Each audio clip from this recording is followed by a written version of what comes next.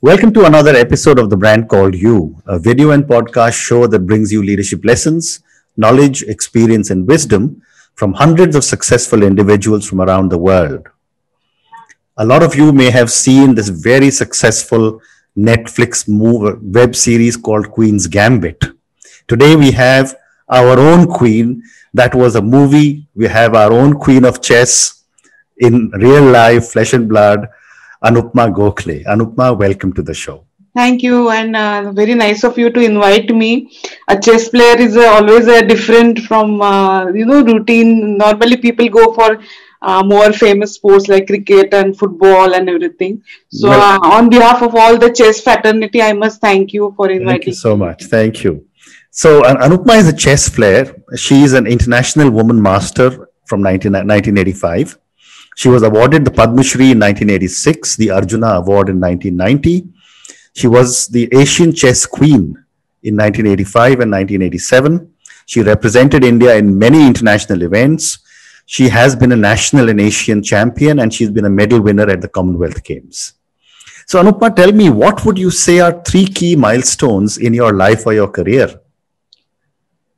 Fortunately, the first milestone came very early. I started playing chess in 1982, and in 1985 I won both my first international event, that was the Asian Junior Girls Championship, and in the same year I also won the Asian Women Championship, which was a very, very prestigious event. Correct. Where even the Chinese and all the strongest player in Asia participated. So these both successes came at the same year, and it was a big milestone for me, and it played a major part in guiding my career, because I was very good in studies as well. Okay. So I was all the time thinking whether to continue with chess, because that means sidelining with my studies, because I was very interested in studying science, and many people told me you cannot accommodate all the practicals and doing practicals and everything, studies along with the chess.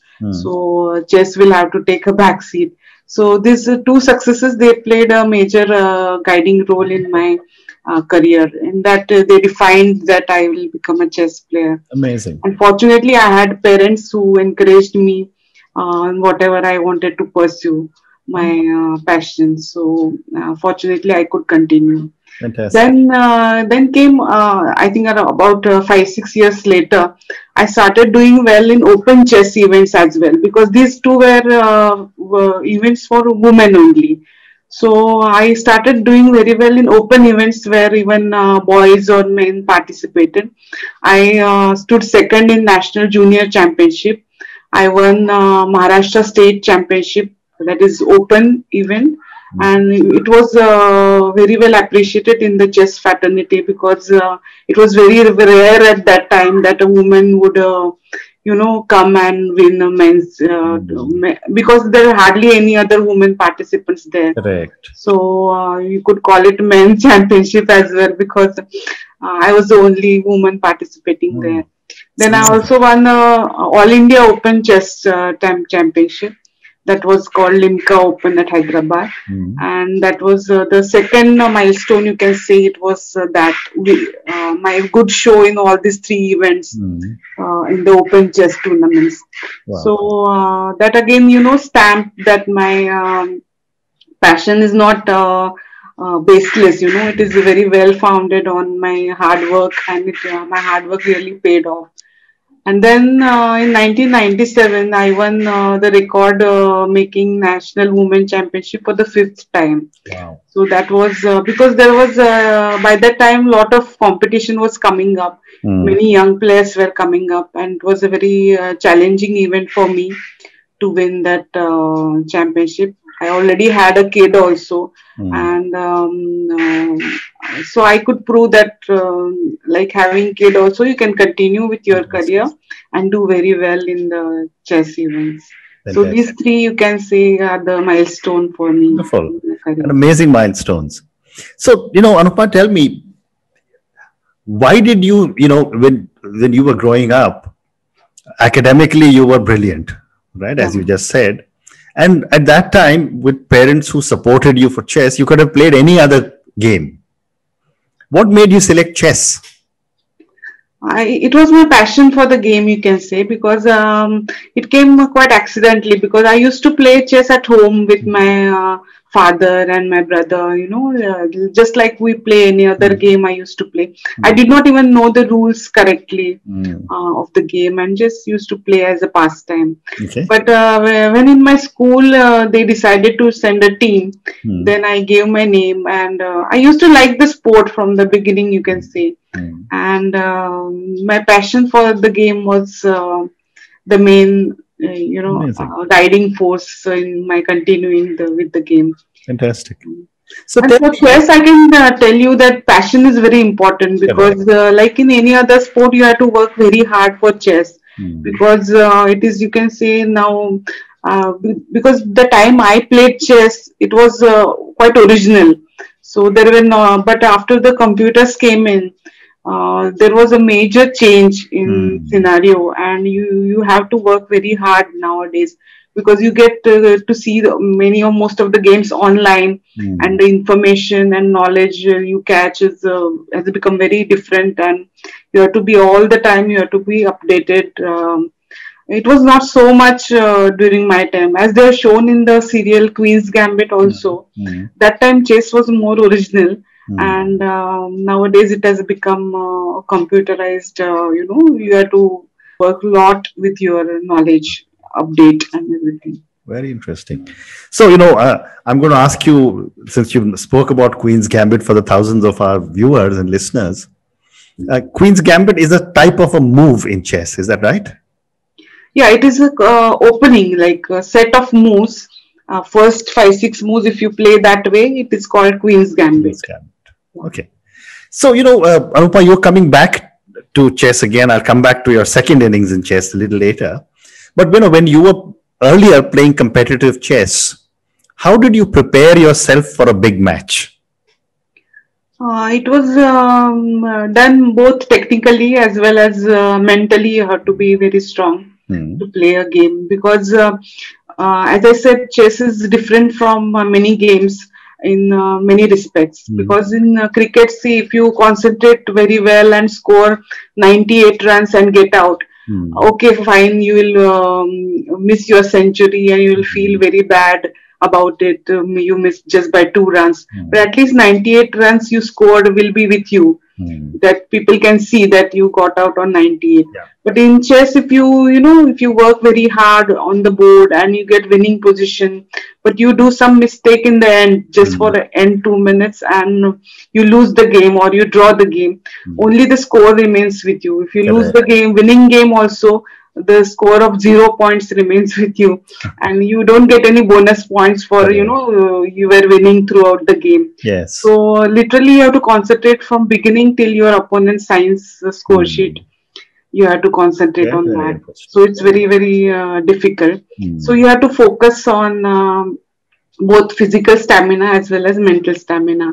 There's a misconception that chess is a only mental game, so you don't have to prepare physically, but it is not so. In Soviet Union, that time it was the Soviet Union. So the sport was it was taught in schools in Soviet Union, and the players who used to come up, they were encouraged to take one physical game as well, to keep the physical stamina. So many players were good in football and other sports. They used to take up that game. So you have to be physically fit.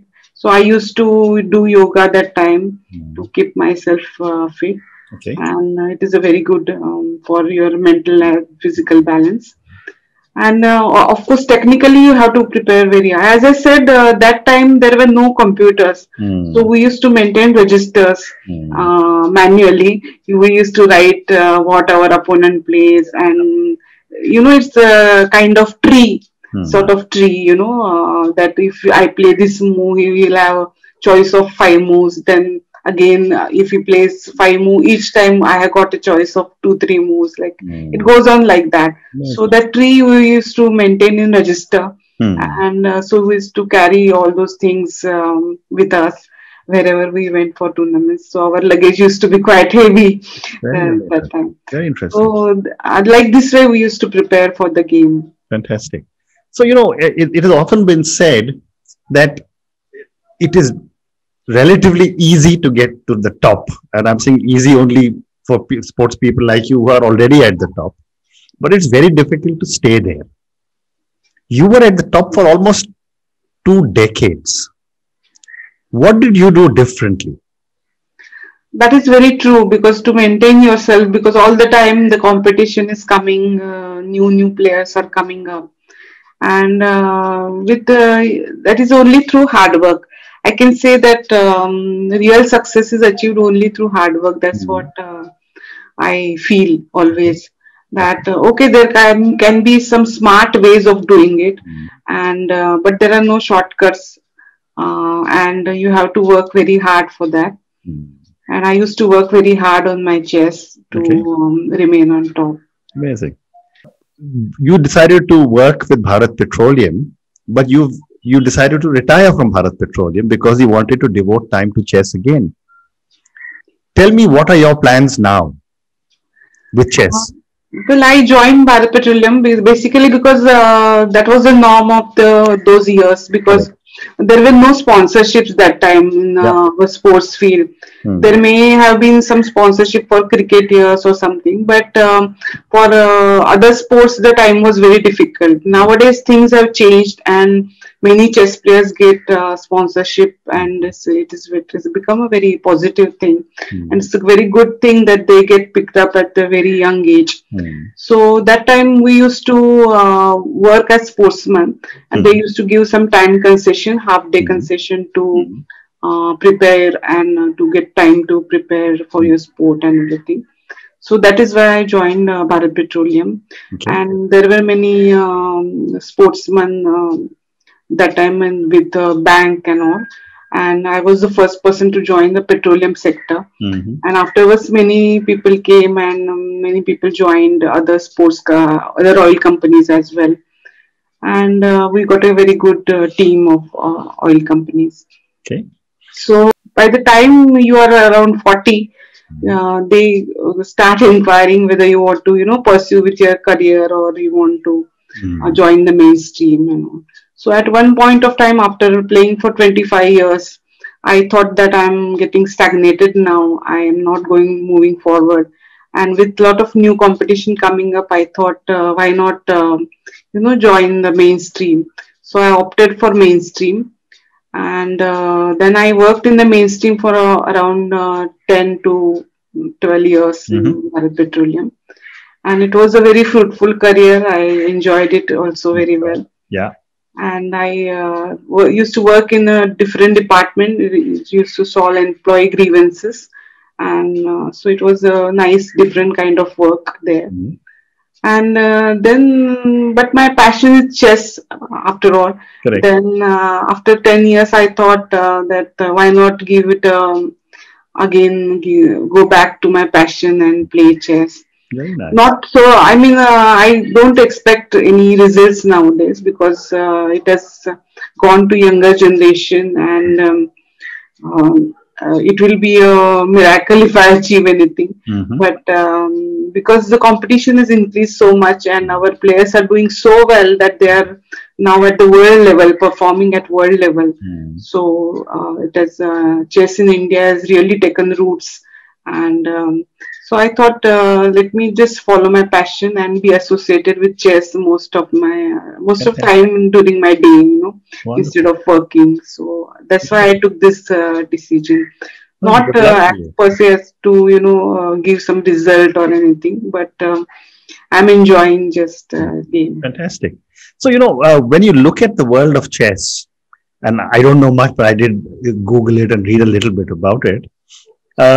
Russia, Germany, Ukraine, and USA produce the most chess champions. What will it take to produce champions in India year after year? I mean, we will always have one young girl who will, like you, who will suddenly become a star and be fantastic. But what happens to the pipeline? Actually, we are doing much better now because if you are aware, we have learned one online chess Olympiad this time Okay. as a team. So it is a very major milestone in any sport, I believe, because team performance is very rare in Indian sport. Whatever the performances have come from, like badminton and all, it has come at individual level. So you can say that this is a very major milestone in Indian sport, that our team has won gold medal in online chess Olympiad this year. So we are already doing many things now because players are getting picked up at very young age. That is very important, getting sponsorship at young age, so they can go to Europe and they can travel and play in the strongest tournaments possible and match their wits with the best in the world at very young age. So they develop correctly, and they've got very good coaching opportunities now. So it's very good, and we are already doing very well. And apart from Vishwanathan Anand, I hope that we get someone else as also as world champion in shortly. I sincerely hope so. But tell me again, in a country like India, where education always takes precedence. We always tell children, first study, get a job, then you do whatever you want to do, right? And as you just mentioned, your parents were very forward-looking and gave you the opportunities. As you look at children today who want to play chess, do you see more and more parents encouraging children to take up chess as a sport? Yes, of course, because they can also see the opportunities their kid has got, and fortunately, you can play chess right from very young age.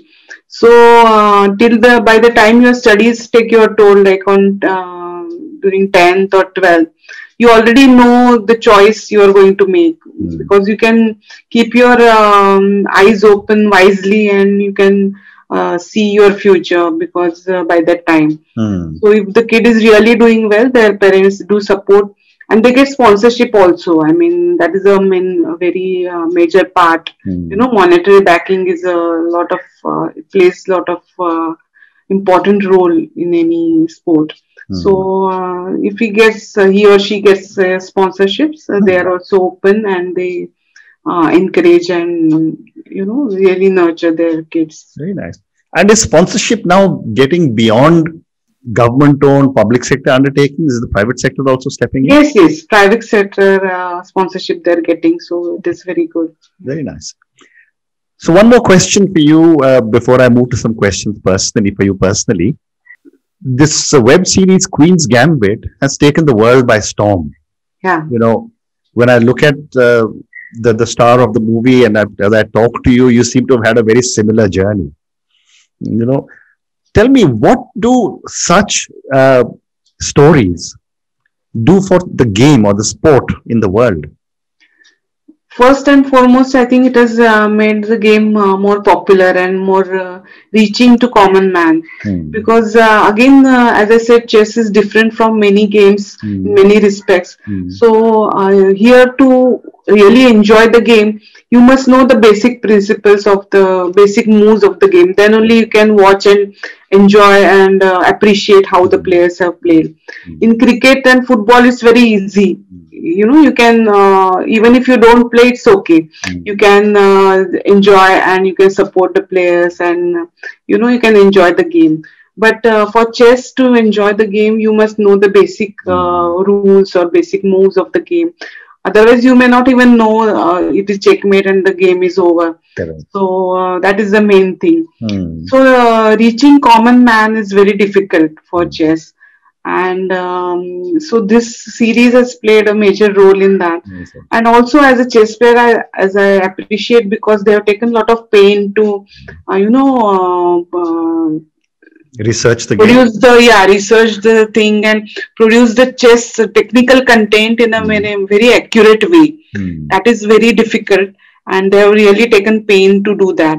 So as a chess player also, I enjoy the series. And it has become fantastic. It has made the game more popular. That is fantastic. Sure, I can say. Fantastic. So I have time for 2 or 3 questions for you now personally.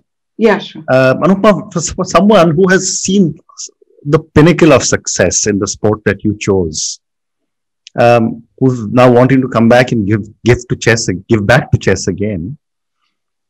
At your stage of life, what does success mean to Anupama? See, for me, always success has been whatever your resources are, you put them to good use, best use, and produce the best. That is the success. Because see, for someone who is coming from a poor background will have definitely less resources. Someone coming from rich background will have definitely more resources. So they must put that to good use. Use your all resources and create a support team. Everything you have to do to be successful. So if you do that, I think you are successful. Okay. And a follow-up question to that is for you, who were doing so many things in chess, also working, coming back again to chess. Who or what inspires you? In chess, technically, I am inspired by Bobby Fischer, who single-handedly fought the Soviet system and became world champion. Then I also admire Garry Kasparov for his fighting quality and Vishwanathan Anand because he showed that India can do become world champion. Correct. So in sports, so these 3 chess players I admire a lot. Okay. And personal field, my mother is my inspiration because even at this age she is doing so many things that for socially for blind people and all. She's working a lot, doing socially very good. Wonderful. And she has been my inspiration throughout as a person. Fantastic.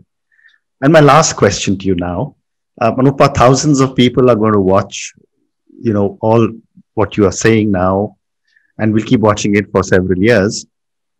What would your advice be to a young individual who wants to start playing chess and making it their career? Like they have to work hard. Chess is such a game that they have to work hard, but don't forget enjoying the game at the same time, because sometimes in the procedure, it becomes too tedious, you can say, and then you also think like a machine playing in front of your computer all the time. Right. So don't forget to enjoy the game at the same time, doing your hard work. And if they're not getting the success as early as you did in your first few games, what would you tell them?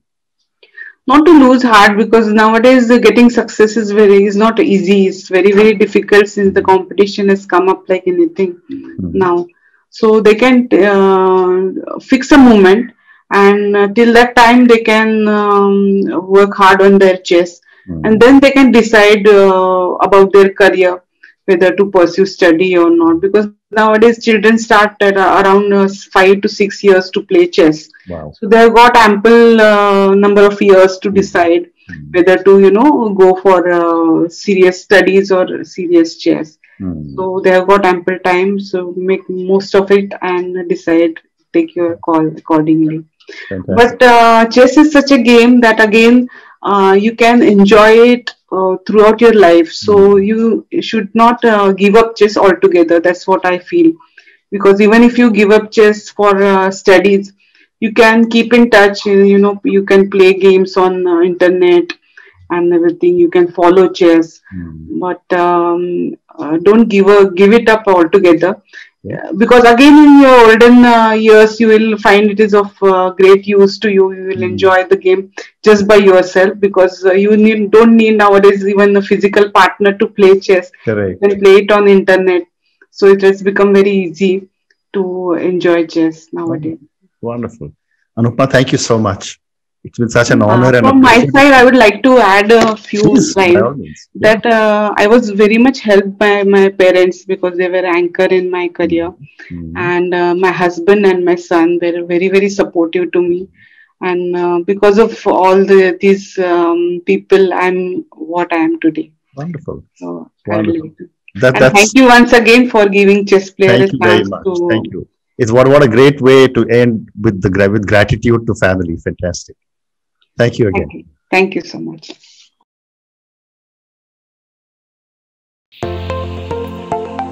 Thank you for listening to the Brand Called You videocast and podcast, a platform that brings you knowledge, experience, and wisdom of hundreds of successful individuals from around the world. Do visit our website www.tbcy.in to watch and listen to the stories of many more individuals. You can also follow us on YouTube, Facebook, Instagram, and Twitter. Just search for the Brand Called You.